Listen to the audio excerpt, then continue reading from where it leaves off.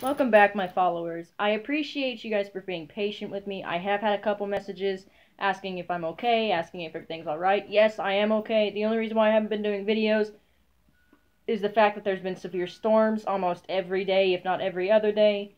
And if you watch 2 videos ago, I show you a tree that was knocked down to the previous storms. So I'm not going to do a video and then risk losing the internet or power because that would just piss me off. I won't lie. Today I'm actually going to talk about what it's like owning a basset hound. I was, I have found out that over my Instagram account I have gained immense followers, and he as well does have an Instagram account. I'm not joking. He has his own Instagram account. Because of how popular he is, and because of on my page I kept seeing nothing but basset hounds, and that's okay. I mean, I love hounds, but there's a few drawbacks to owning one. I mean, one major one that I do not like, and I didn't think about it as a puppy, is the fact that as he aged, as he is now, he's sitting here with me, but as he aged, he got bigger, of course, like most dogs do. It's not, I mean, duh. However, the worst thing about it is as he aged, he started secreting oils. And they come from his neck, which is what we call the vajayjay, because they looks like a vajayjay. Yes, I'm talking about your vajayjay. He just looked at me. He looked at me. Look at this. He just looked at me. Yeah, your vajayjay. Um, and one of the worst things about it is the fact that it can gain bacteria. And I found out his ears and vajayjay are basically like vaginas. I'm sorry to say, but that's what they are. They're vagina ears and vagina neck.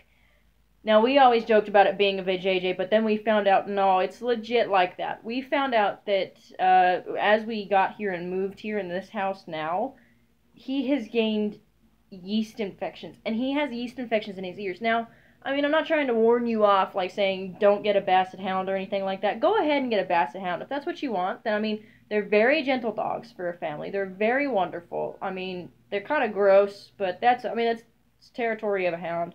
They are great hunting dogs, however, mine is a coward. Bubba the Basset is a coward. But there are a few things, like I said, the ears. Another thing that you should be aware of that we did not know about is they often carry cancer.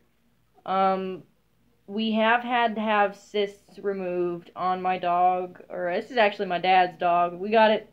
This is my dad. This is my dad's dog, and we had to have a couple of them actually removed. One we thought was cancerous, however, it was $1,000 damn ingrown hair that we had to get removed. But that's okay. I mean, the fact that it wasn't cancerous is okay. But just to let anybody know that wants to buy a hound or adopt a hound, they do carry cancer. I didn't know this. He gets cysts. A lot of them usually are fatty cysts, and I mean, there's nothing you can really do about it. But if it starts to hurt him, go get it checked out because it might be cancerous, it might not. Another one of the nasty things. Ew, I'm sorry. Another one of the nasty things that I can't stand about a hound. When he was a puppy, I just stepped out of the shower. I mean, he was laying on my bed. He jumped up on my bed. I just had a fly? Okay, thought that was like a spider or something. Sorry. I just stepped, I'm making sure. Yeah, it's a fly. Okay, ignore my paranoia. I just stepped out of the shower as I restart the story 3 times, and I was in a towel, and I walked across because my my room was like right across the hall from the shower, so I never really put my clothes in there. I'd lay them out on the bed or on my chair, and I'd go across, get changed. However, when I was drying off with the towel, doing like that back swipe, I looked at Bubba, and Bubba coughed, and it was so gross because this was like a back of the throat phlegm, and he shot it right on my leg. I ran downstairs and looked at my dad. I said, and my mom. They were all laughing because I looked at this is the most disgusting thing ever, and I have to re-shower. This had sticks, twigs, leaf, everything in it that was in his throat caught. It was disgusting. He hawked a loogie on my leg. And I was sitting, and basically he owned me from that day. Like, I'm like, he looked at me, you're my sister, that's it. I claimed you. That's basically what he did.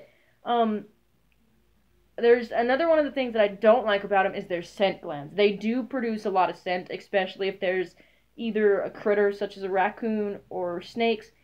They do present a lot of scent, and it's just something that you can't control. It's just what they do naturally. This usually comes from the jowls, which is around the area of his cheek. It produces from a scent gland back here, It comes from his paws, it comes from his ears, it comes from his neck, and it does smell. It smells bad. I mean, it smells wretched. It's gross. But, I mean, I never thought that I'd love a hound because they are disgusting, especially with the drool. I can't handle the drool. My mom one time was drinking a cup of coffee. I went to school. It was just me because I was the lone kid after my brothers graduated. My mom made a cup of coffee. She was sitting there drinking it, and he shook his head, and a piece of saliva, like the drool, the shoelaces, fell and plopped in her coffee. She dumped it out because that's disgusting. I don't even know the use of it, but it's there, and it's like a fun game though to avoid it. If he shakes, run away. But that's mainly the downfall of it. But legitimately, I can look past all the bad. I really can. The fact that he's a loving dog, he's very cute, even though he's a coward. He eats flies. He's our fly killer. I mean, they are really great dogs for kids. Okay, this one's a coward and can't stand kids right here, but most of the time they can handle kids. They can handle being around other people, and that's okay, He just has to get used to him. But there are a lot of perks to owning a basset hound, and the fact of having a big cuddler who thinks he's a lap puppy because he was raised around 2 chihuahuas. That's one of them. I mean, he is a big cuddler, and he definitely can keep you warm during the wintertime. And he's just overall an adorable dog. I mean, these are just heads ups that I'm giving people that want to adopt a hound. I'm just letting you know that those are the things that you should look for. And if anything, just look for the perfect dog for you. And if you believe that a hound is perfect for you, then go get it. Because it's so worth it. I won't say I can never say myself ever owning a hound again. Because I can see myself buying one. That's my dog. I can see myself buying another hound. I love him to death. So thank you all for watching, and I will see you guys later. Bye.